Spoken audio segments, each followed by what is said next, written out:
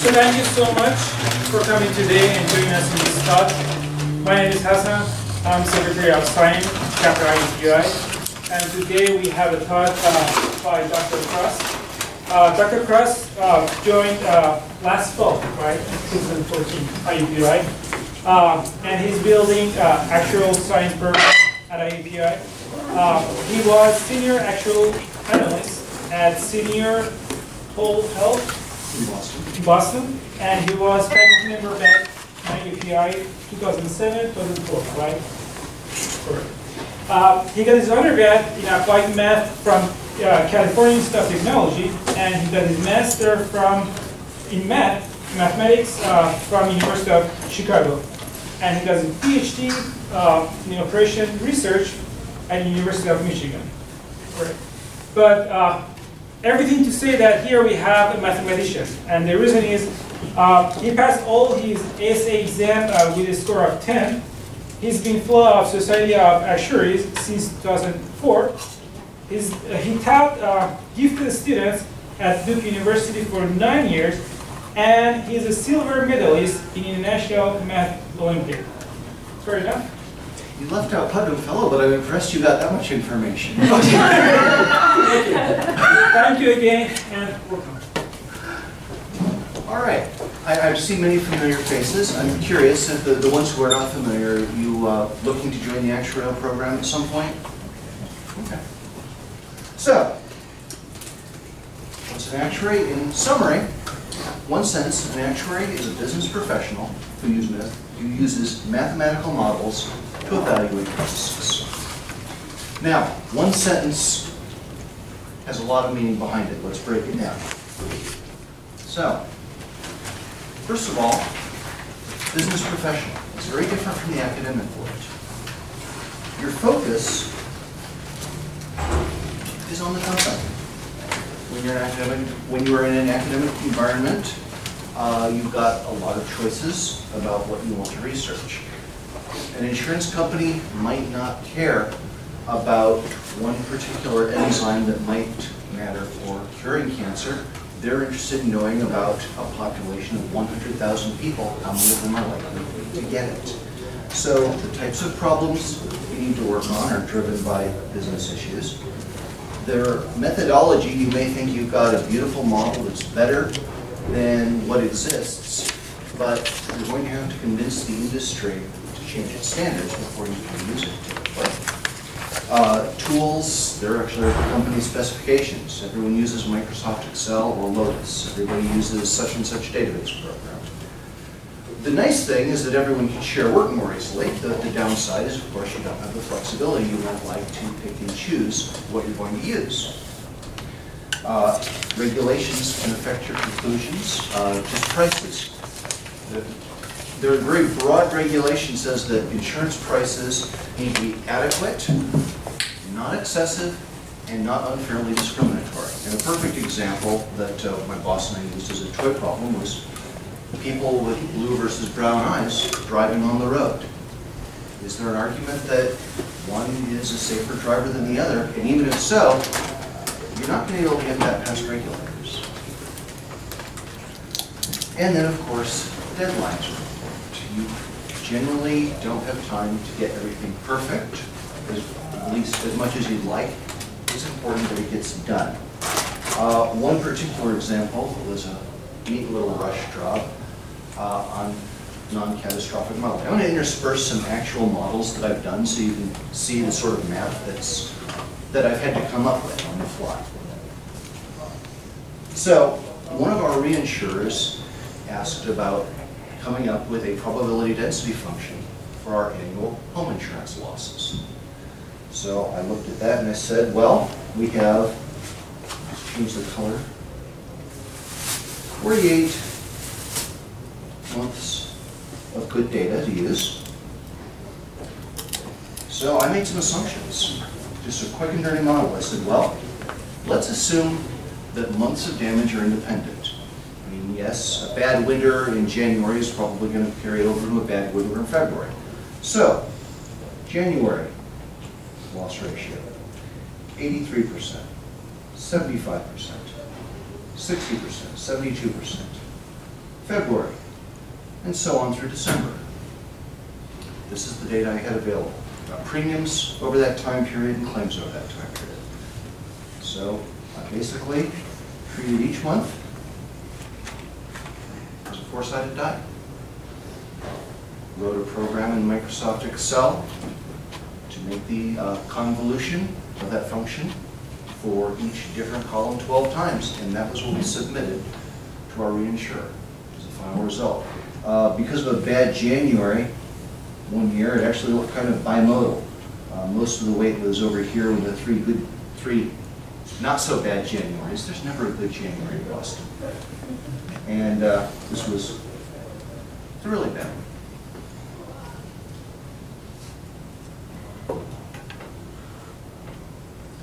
So,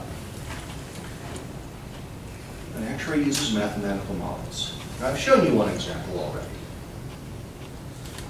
But that leads to the obvious question, what's a model? This is something many of you have heard me say. Obviously, it's my opinion. But I think the best way to summarize the term model is that a model is a compromise between simplicity and reality. And I've got a good example that you're all familiar with. I'd like a show of hands. How many people believe that the Earth revolves around the sun? All right. Now, if you've taken physics, you know that that's a good model. But actually, in the strictest sense, the Earth revolves around the center of mass of the solar system, right? The sun's a big thing. But so are Jupiter, Saturn, Uranus, and Neptune. And it turns out they've got enough mass that unless they're more or less opposite, the center of mass shifts. And as a matter of fact, the center of mass of the solar system is only within the sun about 38% of the time. But as a model, saying that the Earth revolves around the sun is a good approximation to reality, right? If you're trying to launch a space probe, you might want something a little better. But it's a good start. Now, simplicity is not just important from a practical standpoint, it's actually important from a theoretical standpoint. If you've taken statistics, you may have heard about degrees of freedom, significance factors. If you come up with this beautiful 10-parameter model, but the sum square error, a measure of the model fit, isn't much better than a 2-parameter model, you can't justify it on a theoretical basis. And more importantly, in the business world, you can't explain it as well on a practical basis. In particular, as an actuary, you're going to be dealing with non-mathematical audiences frequently. You deal with underwriters, people who write the policies. You deal with insurance agents who sell the policies. And you've got to be able not just to show your work and come up with the right answer, you've got to be able to explain it effectively. And the fact of the matter is, when you're dealing with reality, you can have all sorts of problems too. The data might not agree with what you think ought to be happening, or even what, more importantly, your boss thinks ought to be happening. And the data can have a lot of noise in them. There can be bad data. One example, again, this is from another thing that popped up on the job. I'll get to a slide to draw in a moment. But when I was at Conseco, we insured long-term care claims. So if someone was in the nursing home, they'd get a check. And the problem was there was a bit of a disconnect between the company and the group processing the claims. Conseco grew in the 90s and 2000s by buying other companies, and so a lot of times trying to mesh different systems was problematic. So one thing we wanted to know is, if someone in a nursing home hasn't gotten a check for a couple of months, are they actually out of their nursing home? Did they get better? Did they die? Do we have to hold a reserve for future expenses? So, I overheard my boss's boss asking my boss about this. I was walking with something else. I said, well, that sounds like a simple Markov matrix model. And I got 2 blank stares in response. So I explained what I was talking about, and they said, yeah, that sounds great. So, for those of you not familiar, basically what I was looking at is the amount of time since a check had been cut, and the probability that if someone has a check in the most recent month, are they healthy or dead now, and do we have to worry about the future? If they haven't had a check for 4 months, are they healthy or dead? Do we have to worry about the future? And so typically, if I look at month-to-month data, I would expect 2 things to happen. First of all, if they don't get a check, then the next month is going to be 1 month later, right? 1 month more since the last check. On the other hand, if they do get a check, they're going to reset to 0. And if they don't get a check for more than 6 months, we're going to assume they're dead, they got better, we don't have to hold a reserve for their illness anymore. So, at this point, we think it's a simple matter.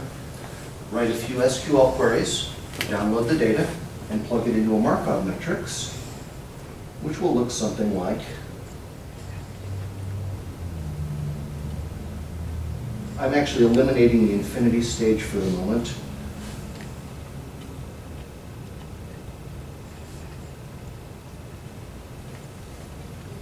Oops.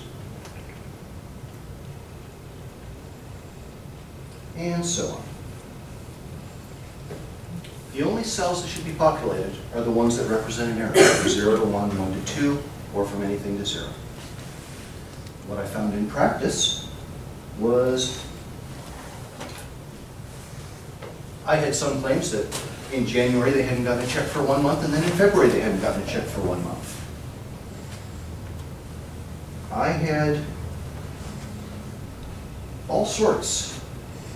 Just a few policies here and there, but still enough to recognize that somewhere the computer was the calculation being made to determine how many months since a check had been cut, the function was broken.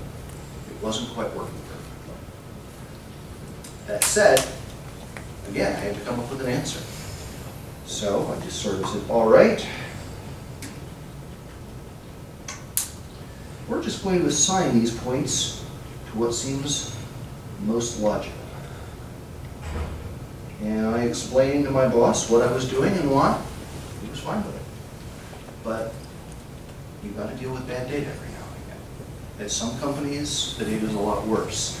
That doesn't affect your responsibility.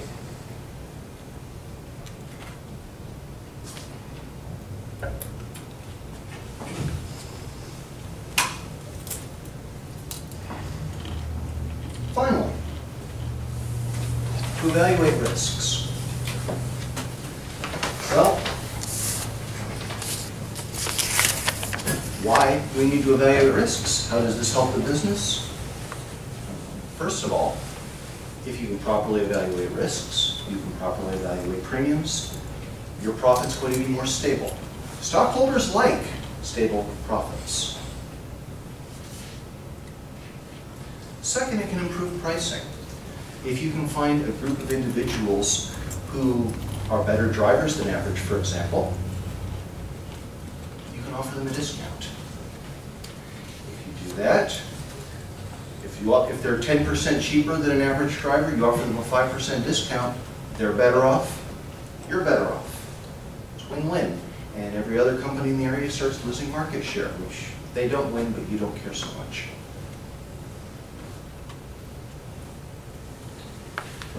Leading to competitive advantage. And this goes back to one of the very first projects I was involved with, the very first company. It was actually the second project I was assigned was to create an address parser. The first company I worked for had great data, but they had lousy address parsing. You can't imagine how many different sorts of addresses there are. They start with a number. They start with a number, single digit, no letter. Boulevard, street, ST, BLVD, RFD. Turned out I was the only one in the office who had listened to country music. I knew what RFD meant, that rural free delivery, you know. Zip codes. First and last names. First and last names without initials. First and last names with initials. Prefixes, Mr., Mrs., Doctor. Postfixes, junior, senior, 1, 2, 3. the parser was a months-long process. It was something I was very proud of, but it wasn't a whole lot of fun.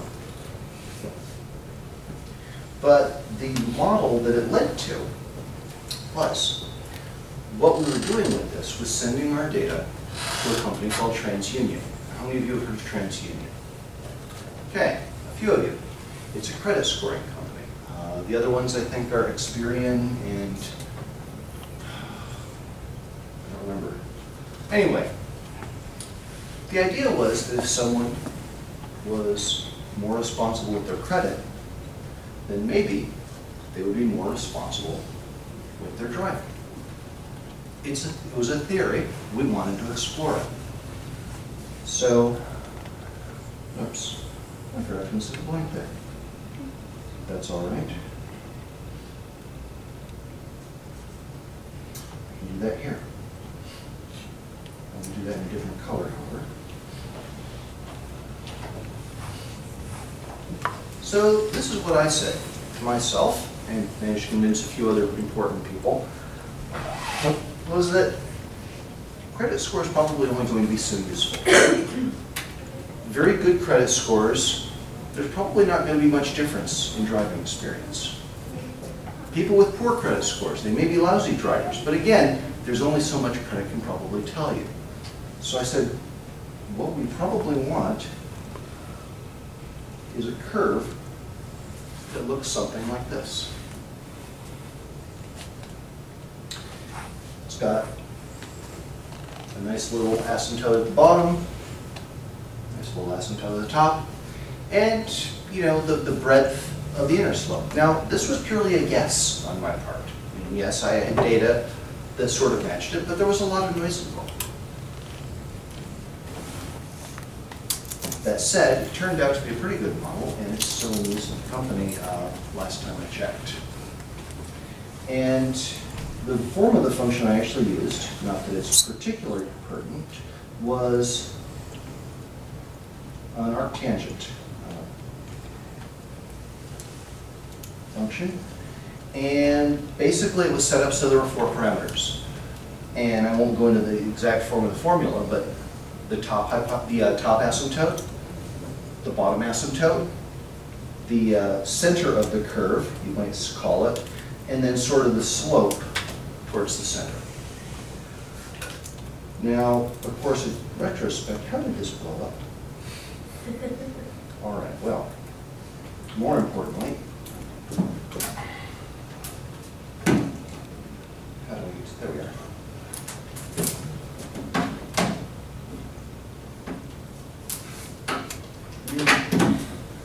I have not been fond of this tablet. I like my Lenovo. Oh dear.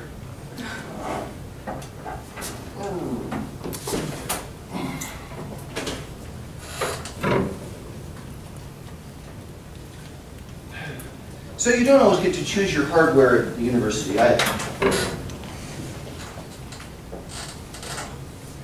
Now, other things I could have done, also 4-parameter models. I could have made this a logistic function, sort of a hyperbolic tangent, inverse. For that matter, I could have just said, all right, I'm going to pick 2 points. It's going to be horizontal to the right, horizontal to the left, and straight in between. I just happened to pick the tan inverse, and like I said, it wasn't bad. There's no, at the time, like I said, it was my first project. I was still relatively new. I didn't have a good grasp on, testing alternative models, finding out, does this really improve over another? What's simplest? But it worked. Use Excel's curve fitting. Now, in America, there are generally 2 kinds of actuaries. Those who belong to the SOA and those who belong to the CAS. The SOA is the Society of Actuaries. And they focus, typically, on life policies. Those are, when a person dies, that provides for their family. annuity policies, which used to be something that would provide income over time, perhaps $1,000 a month until death. Now, because people have gotten into investing, insurance companies have tried to get into that as well, and they've designed what are known as variable annuities, which are investment contracts with some interesting features. Pensions, of course, Social Security being the example that many of you have heard of. Time was a lot of companies would offer defined benefit pensions, meaning that the benefit was defined, hence the name defined benefit, and that would pay a certain amount per month for the number of years of experience you had based on your salary. Nowadays, most private companies have gone to defined contribution plans. That's where they tell you what they're going to contribute. They define the contribution, and you're on your own to invest it and to make sure that it will last you the rest of your life. Government still often uses defined benefit, and some of the larger union contracts, like the UAW, I think, still use defined benefit. There are advantages and disadvantages to each. And then, of course, health insurance. The Casualty Actuarial Society focuses on property and casualty insurance, which includes home and auto insurance. I would assume that pretty much anyone in here who drives has an auto insurance policy. If you don't tell me. Home insurance. Then you've also got liability insurance, corporate liability, professional liability, individual. If someone slips on your sidewalk, typically there's an amount in your home insurance policy that's devoted to individual liability. You can buy an additional policy called an umbrella policy, which covers everything. I don't know why they came up with the name umbrella. And then workers' compensation. My second job was at St. Paul Fire and Marine. It was a case where I arrived a month before they announced a 10% headcount reduction, so I was there for 4 months, and then I got 2 months severance, 60 days notice, and so I worked for 4 months and got 4 months paid vacation after they moved me across the country and then moved me to my next location. For having a job for 4 months and being let go for no good reason, I got treated darn well. But I actually worked in the specialty lines department, which basically reserving, and I'll talk a little about what that means later. But one of our policies was with an amusement park. And I can say that for a few months, I was involved with helping to insure a roller coaster.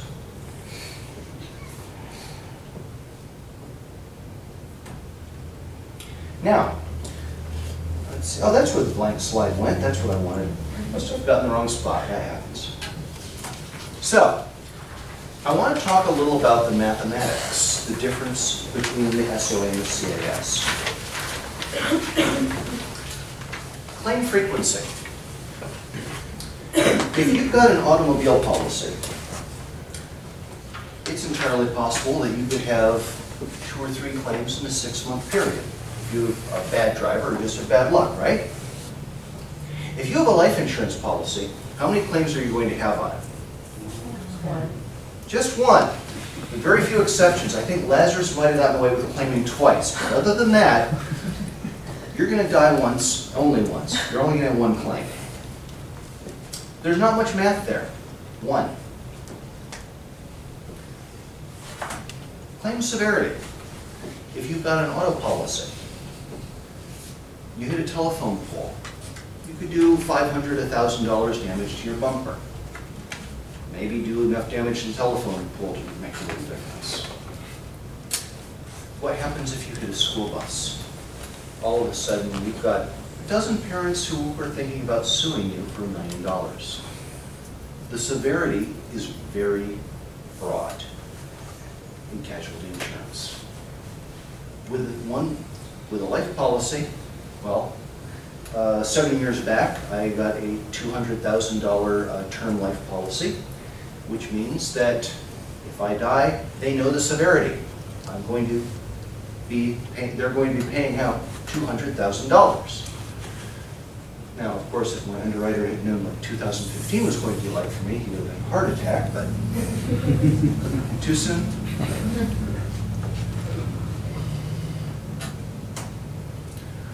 Now, the other factor to think about is investment interest.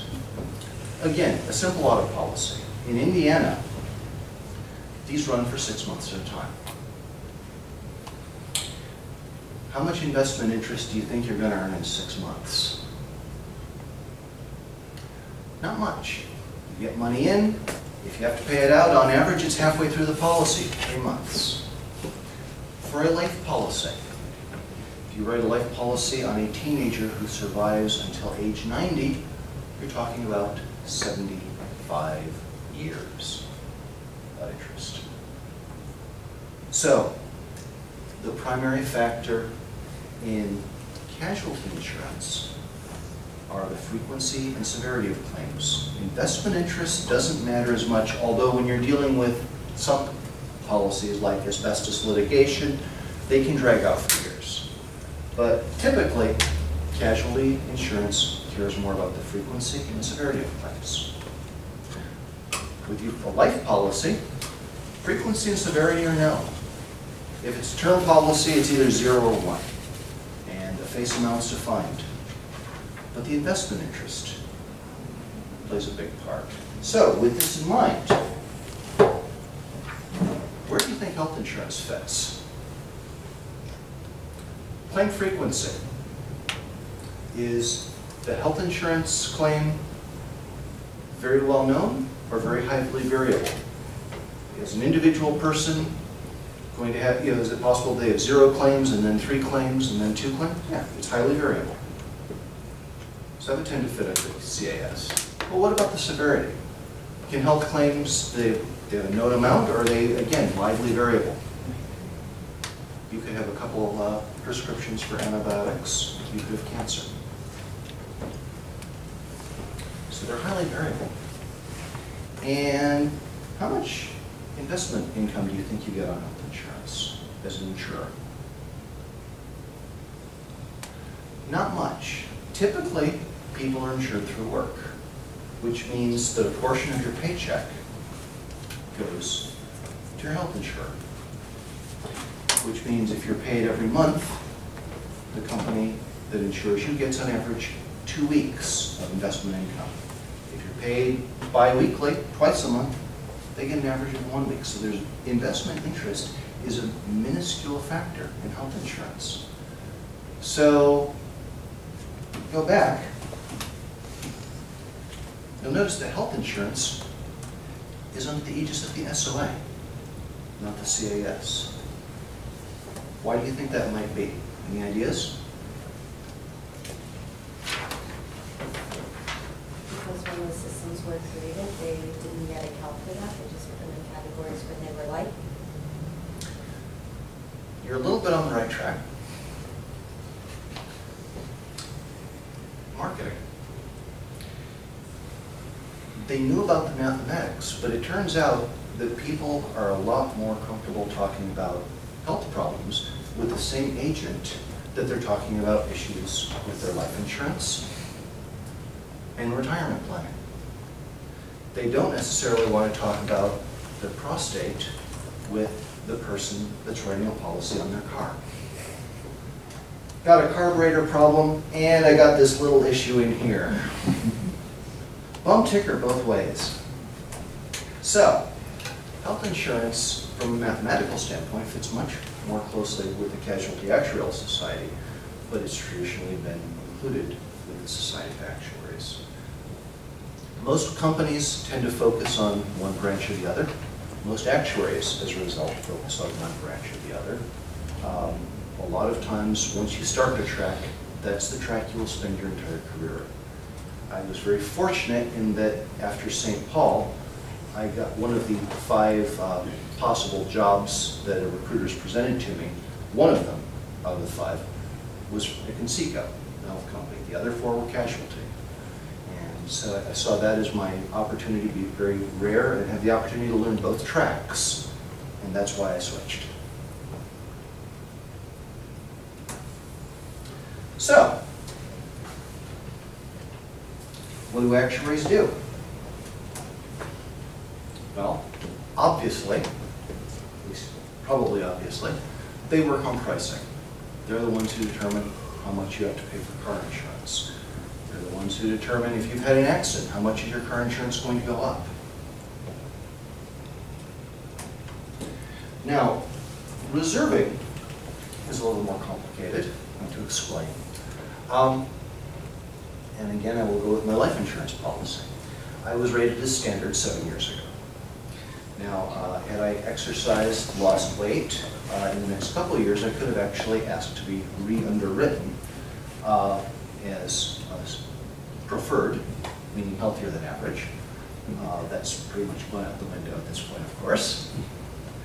But my payment doesn't change for 20 years.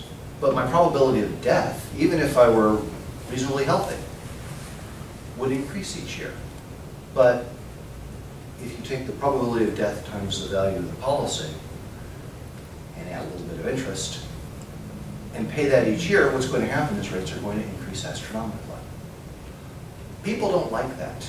People don't like wondering, well, why is my rate going up? I survived, didn't I?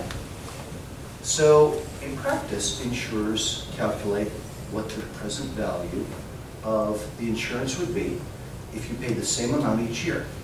And they calculate the present value of your cost as it's increasing. So in practice, you actually pay more at the beginning of an insurance contract than you're really costing the company. And you pay less later. So in order to account for that, the difference, or at least a portion of the difference, is set aside as a reserve for later. Another example of reserve, if they hear about an accident, they might say, all right, well, it looks like this will cost us $4,000, but we haven't actually cut the check yet, so we need to set aside $4,000 for this person's accident. And that's on the books as a liability. Product design and development. Obviously, actuaries work with marketing on this. It's been said that if you leave an actuary alone to design a product, they will design the perfect product for other actuaries. Not necessarily for the general population. But questions include what features to include, what they might cost. And if you include a feature that's an option, what kind of people are likely to select that? What kind of people are not likely to select that? And how can you account for the fact that people are probably going to act in their own best interests? Research. There is research available. It's obviously not as broad as academia, but I've done a fair share of projects just looking at data we have, saying, okay, well, this is what I think our heart attack and cancer costs really ought to be. I told you about some of the projects that I've done. Those would qualify as research. I devised the methodology from the ground up. And investments. One large reason for actually being involved with investments is to reduce or even eliminate interest rate risk. Those of you in Math 373, we're going to be starting Chapter 11, which talks about duration and convexity soon. This is actually a measure of interest rate risk for a stream of cash flows. If a company prices a life insurance policy, assuming that it'll earn 6% a year, and then interest rates drop and they're only earning 4%, they're on the hook for a lot of the difference. So the idea is to try to invest so that whether interest rates go up or down, the assets and the liabilities move in the same direction by about the same amount. Insurance companies aren't there to try and make a mint by investing. Insurance companies are not there to gamble on interest rate risks.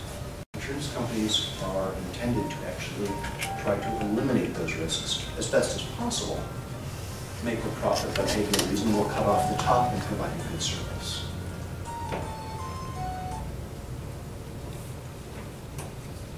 So, how do you become an actuary? At IUPUI, first of all, this is since my exam time, they've created what they call the VEE section, subjects that are validated by educational experience. The idea behind this is that they've decided rather than them testing these subjects, they think that colleges and universities can do a better job of teaching it. So they've monitored a bunch of courses in a bunch of different schools and said, all right, these courses are acceptable if the student gets at least a B or whatever the standard is. Now, that said, if you get through school without having taken these subjects, there are private organizations who offer courses. So you still have the opportunity to get your BEE credits, even if you don't take the courses here. Applied statistical methods, either the sequence of Stat 512 and 520. 512 is time series, I don't remember 520. And then I think the 570, 574 is econometrics, but I'm not sure. I'm not involved with these courses, so if you see something wrong, do feel free to correct me. 520 is time series, 512 is regression. Oh, 512 is regression, 520 is time series? Yes. I stand corrected. Corporate finance, there's a few courses taught in the business school that are currently approved. And then both micro and macroeconomics. E is again economics, S maybe social studies, I'm not sure. It's on portion. Oh, okay. Yes. Thank you.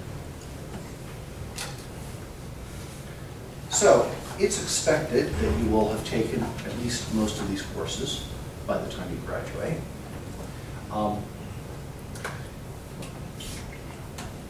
And then, you've got the SOA and CAS exams. Now, one thing that's nice about the careers in actuary is it's one of the few careers I know of where you can get a raise by passing a multiple choice exam. The low-level SOA and CAS exams are mostly the same. There are 4 or 5 depending on who you ask. The SOA and CAS nomenclature is slightly different. I'm not going to go through all the differences, but suffice it to say, the first one is probability, and that covers the material in Stat 416, and then I do a problem-solving seminar, Stat 371. I like to say that if you take 416, you learn the formulas. When you take 371, you learn to understand probability. That's just my opinion.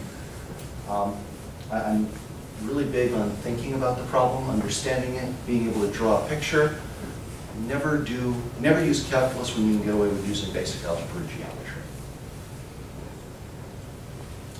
The second one, and this one is newly offered or encouraged to freshmen, is the financial mathematics interest theory. If I tell you that I'm willing to pay everyone in this room $1 million, you might get excited. If I tell you that I'm going to do that by paying you $1 for a year for 1 million years, you're probably going to be somewhat less excited. Pricing annuities is one of the first things we learn, Chapter 3. We talk about bonds, mortgages, and of course we start off by just the idea of interest and 7 or 8 different ways that it's been described historically. This is also the course where you learn one very important thing about actuarial science. Mathematics is a language. Actuarial science is an unusual dialect in the sense that this isn't the dialect that Isaac Newton used to calculate the motion of the planets so that the king's fortune tellers could provide more accurate horoscopes. This was a language developed by business people for business people.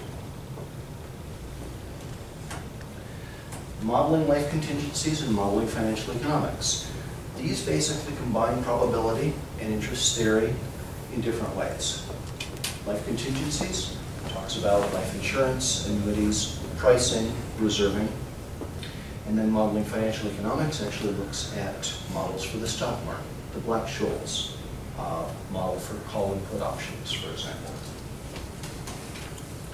Now, what most people are shocked by is that what they learn in school has very little to do with what they're actually doing on the job on a day-to-day basis. It is important that you know the material. It's important that you be able to talk about and discuss it intelligently. But on a day-to-day basis, the most important thing that you will need on your job is being able to work a computer. Spreadsheets, typically Microsoft Excel. Some companies use Lotus, which is not as good. and then a language that teaches you database management, typically SQL or SAS. Another thing that surprises people, when you're in a classroom, you sit in front, you take your test, you don't look up. In the business world, you need to work with people. You need to be able to communicate with other actuaries, with people above and below you, and even non-mathematicians. I kid you not. You need to be able to simplify mathematical concepts.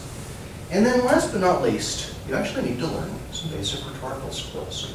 See, it turns out that actuaries are usually right.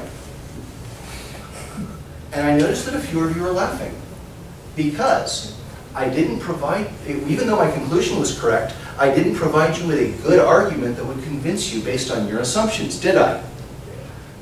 I didn't use rhetorical skills.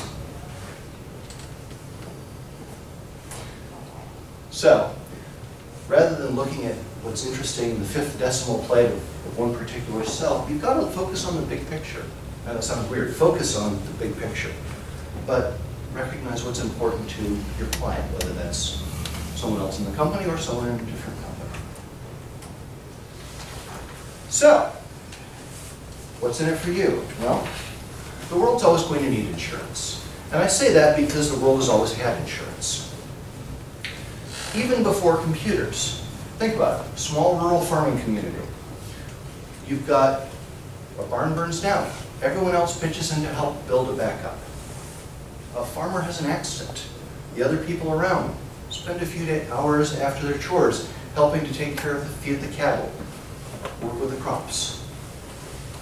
This is social insurance. This is your friends and neighbors. Everyone's chipping in. Everyone's willing to put a little bit extra in so that if it's your turn, well, you're going to be okay. Apparently, there are even records of Roman centurions who created a widows and orphans fund. And as a matter of fact, how many of you are familiar with the story of Pharaoh's dream in Genesis 41? Very good. How many of you have heard of the Broadway smash musical Joseph and the Amazing Technicolor Dreamcoat? Got a few more takers on that. The book was better. In the story, Pharaoh asks Joseph to interpret a dream in which 7 fat cows are grazing by the river, and then 7 thin cows come up and eat them. And Joseph explains that this is going to lead to, the dream means that there are going to be 7 years of good crops, followed by 7 years of famine. And so what he tells Pharaoh to do is, during the good years, what we need to do is set aside 1/5 of the crops in storehouses so that when the famine comes, we're ready and we've got extra. This is why Joseph is now known as the world's first reserving actuary.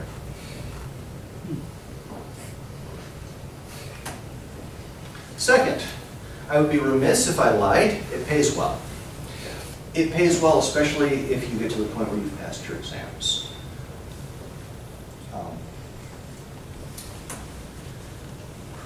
Management potential. If you've got good people skills, you've got the opportunity to work with people later. A lot of the actuaries at Conseco are VPs because they started out low and rose through the ranks. It's entirely possible. Some people can get to management just based on technical skills. However, it really does help having people skills as well. Geographic flexibility. Locally, big companies include One America, Conseco, WellPoint. Among consultants, Milliman has an office. And there are probably at least a dozen other smaller companies. But most markets in the United States have an actuarial presence. Some of the smaller cities, there might only be 1 or 2 companies. And there are a few oddballs, like Iowa. Sioux City has quite a few actuaries. Quite a few companies are based there. But more commonly, you've got Boston, New York, Chicago, Los Angeles. I've got a student who actually works in Los Angeles. I've got another one in DC. So it's not to say that moving is never easy necessarily, but you've got a lot of choices if you want to either stay here or if you don't want to stay here. even internationally. I'm not big on I don't know much about the international market, but suffice to say, there are opportunities in Europe, Asia,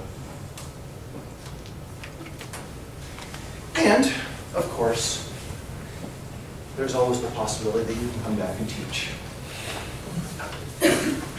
So, what do you need to do in order to get a job? One thing I think that is not emphasized enough is passing exams early in your career. Early in your college career. The reason I say that is because passing exams is what will typically lead to getting a summer internship. And if you've proven that you can work at a company, show up on time, not dress like a slob, that you have basic computer skills, you can make connections, you can get references for future jobs, you can get a foot in the door. So if you really need to try to get an internship by at least your junior year, if not your sophomore year, and most internships do require passing at least one actuarial exam. There are opportunities for grad students as well, obviously, but typically companies prefer that it not be the summer after you graduate. I'm not entirely sure why, but that just seems how it is. The other advantage of getting an internship is if you don't like it, you've wasted a summer. You haven't wasted a career. You've got time to find something else.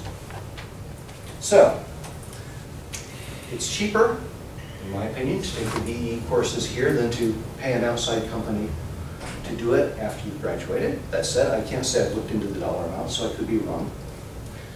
But that's my advice. Take some of my courses. Try to get some internships. Look at the VE courses. So, where can you get a job? Obviously, insurance companies. That's where my experiences come from, for most of it. Consultants, people who work with insurance companies on projects that are too difficult or the company's too small. Regulators, these are people that work to make sure that financial reports are accurate, that people aren't being taken advantage of. It's not like insurance companies try to take advantage of people, generally speaking, but the regulators, as the saying goes, locks were invented to help honest people stay honest. That's the role the regulators serve. Investment companies, other financial companies, and my most recent job in Cambridge was actually I was the loan actuary to health services provider. They had nurses who spoke, I think every nurse on staff was bilingual. They had at least 13 different languages represented. And they basically took money from Medicare. The government, instead of sending the Medicare check to the individual, it would send it to the company, Senior Whole Health, and Senior Whole Health would provide medical services. The idea being to try to help people stay out of a nursing home, which saved the government money. The people were happier because they got to stay in their home, and Senior Whole Health got a nice cut. So it was win-win-win. So really, companies in general that need to manage risk and can afford to hire specialists are good opportunities for actuaries. So, any additional questions? SOA.org, I believe these websites are right. I didn't check Kazakh.org. And then that's beanactuary.org. It's not like www.limabeanactuary.org. And then, of course, Kelly and myself. So, any questions? So who should go an actuary and who shouldn't?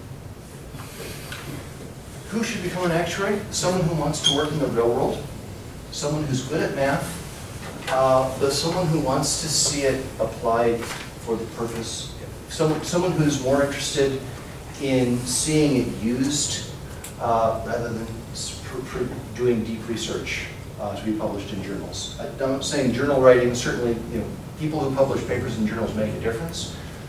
But as an actuary, when I was an actuary, I could tell you what I did last week. As a teacher, I think that many of you are going to be making a difference 10 years from now. If I'd written in journals, I could say, the paper I published, this work will be interesting and useful 20, 50 years down the road, maybe. When I was an actuary, I could say, this is how I made a difference last week. You have to be able to not just understand mathematics on a theoretical level, you have to be able to apply it to real world. In my courses, I talk in translating English to mathematics and back. That's important. You have to understand not just the equations, you have to understand what's going on. And is it fine for people to go this field after they got their master or even like PhD degree? I did my PhD in operations research. The only reason I became an actuary is I had a roommate who was really obnoxious. I said, Bill, you should sign up for actuarial exams. Bill, you'd like taking the actuarial exams. You'd love the material. Bill, you'd be really good at this. Bill, and he wasn't the first person to suggest it, he just wouldn't shut up. 2.5 weeks before the exams, I finally signed up.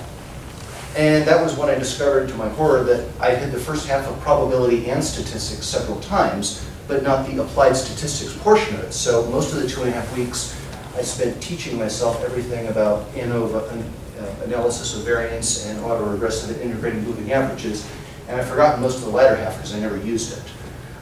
The operations research exam was easy to ace because that was my PhD.